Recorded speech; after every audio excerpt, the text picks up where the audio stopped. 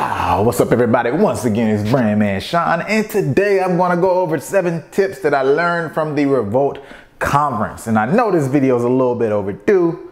My bad. Now, these tips are hot takes straight from my notes that I took all throughout the conference, but I didn't think to write people's names down because I didn't necessarily plan to do this. Let's go ahead and hop right into number 1. A lot of people still have to transfer their thinking from low volume, high margin industry to high volume, low margin industry. Now, the person who said that was basically talking about the fact that today we put out a lot more content, but we don't make as much versus back in the day where they could drop, maybe an album a year and man, they got a lot of money. I think that's something that's very obvious from somebody who might be at a record label standpoint and even a manager who has multiple artists. But from an artist standpoint, you have to manage that perspective. For most people, yes, high volume content wise will be a thing that's a necessity for them, but you also have to remember, music is not your only form of content. You don't have to put out more songs necessarily. That just means you have to create visibility in other forms of fashion. There's many ways to go into that, but that's not what this video is about.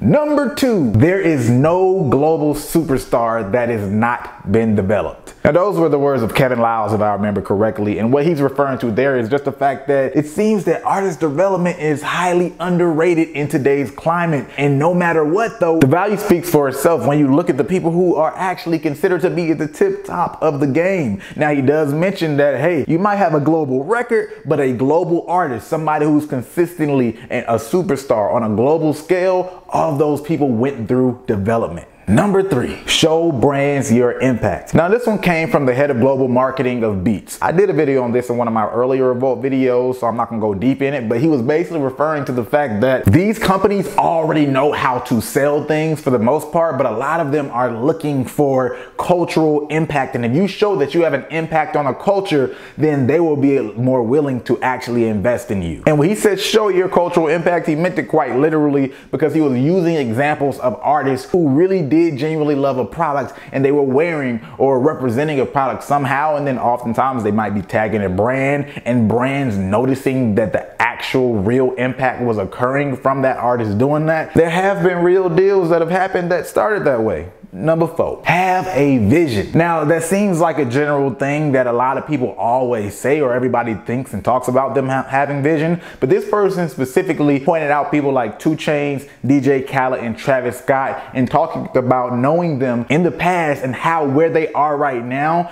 and what they look like. All these pieces of their brands are truly manifestations of the visions that these guys had for themselves, because these guys had visions in detail. They all have 3 very strong brands because of that. 5, record labels do not want to build an artist. Now, everybody knows this, but I'm just reiterating it because employees of Atlantic Records actually said this on the panel, and I just figured, hey, what's better than saying these people actually did say it? This is not some BS that a lot of people are just telling you. It's true. You have to package yourself, build your own buzz. You don't have to be a finished product, but you at least gotta be some kind of solid prototype. 6, tell your story as it's happening. Now, somebody else from Atlantic Records actually did say this as well. We always talk about more content, right? The very first thing I said that I learned or just heard somebody say that I liked was high volume, right? If you are documenting things, then it gives you more content versus always trying to be overly creative and come out with a new song, come out with a new video, etc., etc., etc. And you can look at a case like someone like, let's just say Cardi B, everybody got to see her rise, and other people where you get to see their rise. That documentation helps because it creates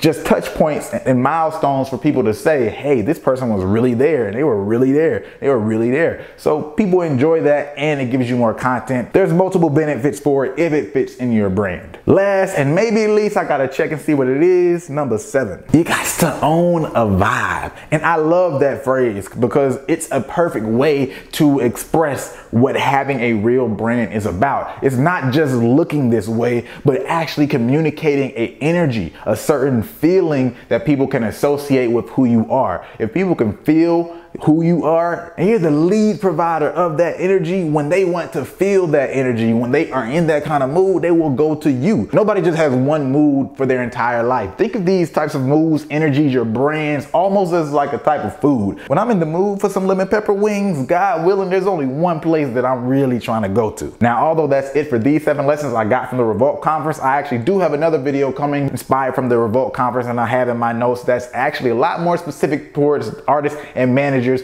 those relationships. Be on the lookout for that. And those of you who don't want to go back through this video multiple times to actually get the 7 steps, I got a little article that I'll link at the bottom that will have these mapped out, so y'all can just go check it out and then read it from there. Other than that, go ahead and hit that like button. If you like it, you might as well share it. And if you aren't subscribed, you know what to do. Hit that subscribe button.